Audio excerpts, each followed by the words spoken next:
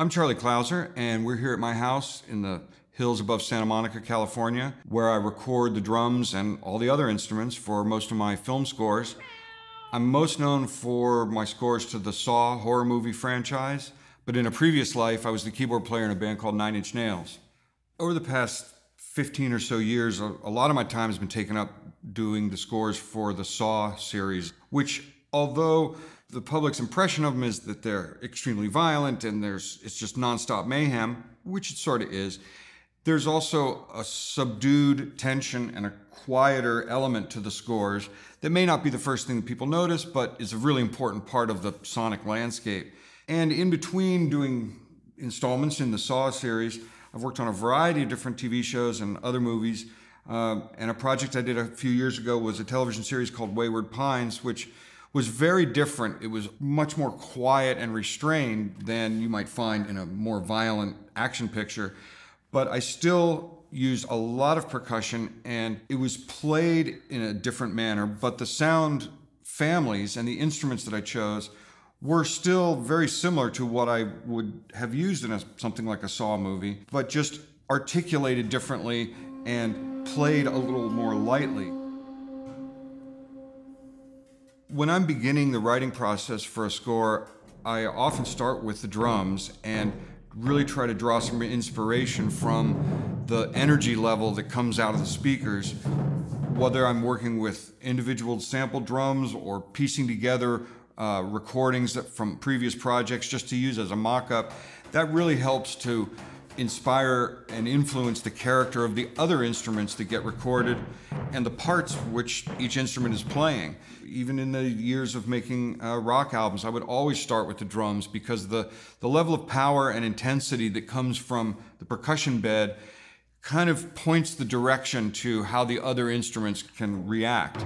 In my writing process, that's always where I start, maybe because I was originally a drummer before becoming distracted with all these other instruments. But I think a lot of other composers write in a similar fashion. They want to get some kind of rhythmic bed that can help to inform their energy level before they're deciding on which chords and which transitions and how dense to make the instrumental track that's going to surround that percussion track.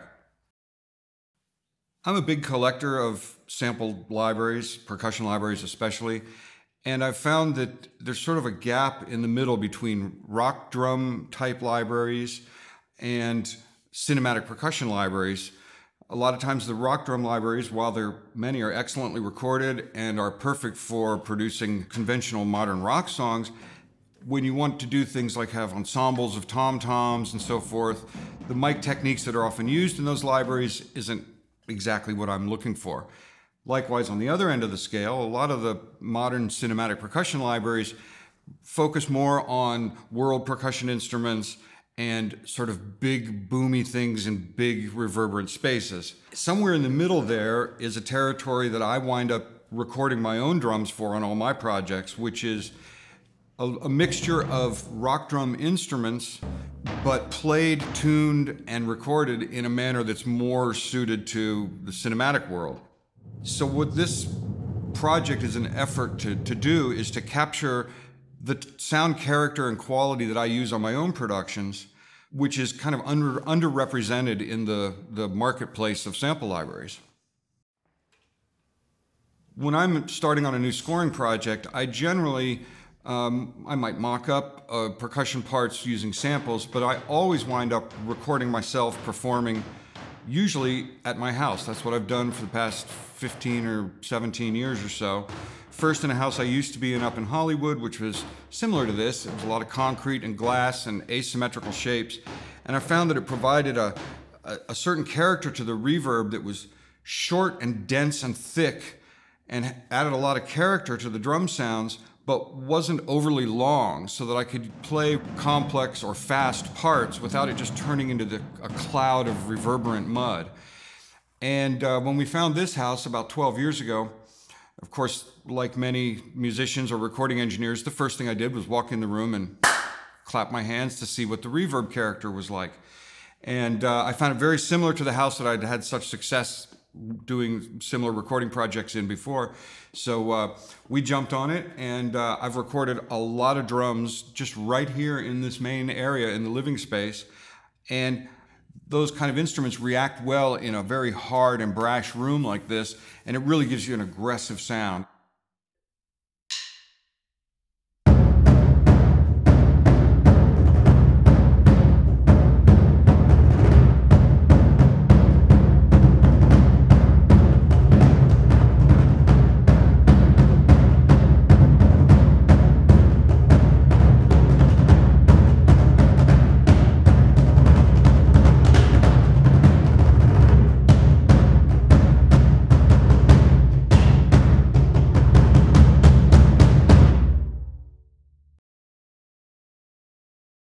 Kind of the centerpiece of a lot of the drum recordings that I make comes from the Ludwig John Bonham kit, which comes in 2 flavors on this sample collection. The orange Vistalite plexiglass kit, as made famous in so many Led Zeppelin concert recordings, and also a variation on that, which is the stainless steel kit. The shells are the same size as the orange Vistalites, but because of the different materials, it has a very different sound. It's a little bit more harder and more resonant. A family of sound that I like to refer to is soft sounds played loud.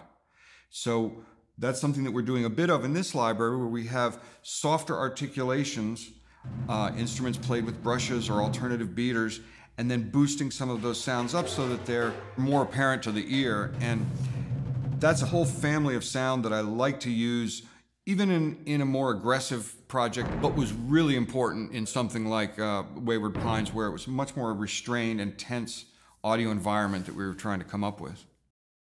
The instruments that we've sampled for this project are drawn mostly from my collection of instruments, some of which I've owned for decades, and a couple of which we've brought in just for this.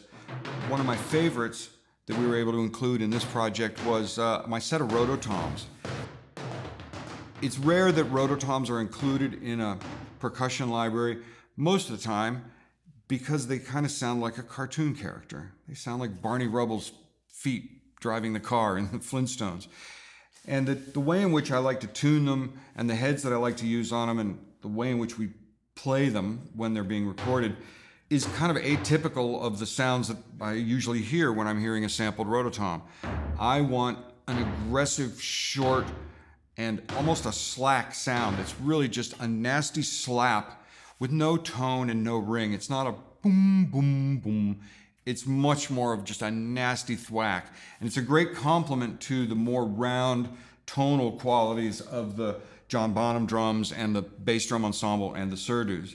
So the rototoms were a great chapter in this adventure. Part of my motivation for doing this was to finally capture the definitive set of samples of my instruments, but doing so is a lot of work.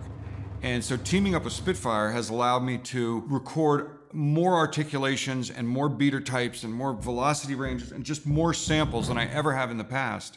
So working with Harry Wilson from Spitfire and the excellent Martin Cook, who's engineering these recordings, as well as the 2 percussionists, Lucas Faring and Hal Rosenfeld, who are doing a lot of the heavy lifting when it comes time to recording single hits, was really made it possible for this project to move forward. In the course of recording this project, we feel like we've come up with a really unique set of samples of these instruments in this space that combine to create a really hard sound that I'm hoping will be really useful to composers who are working on action films or anything that just needs to have an aggressive action feel. And I can't wait to hear what people come up with. 1, 2, 3.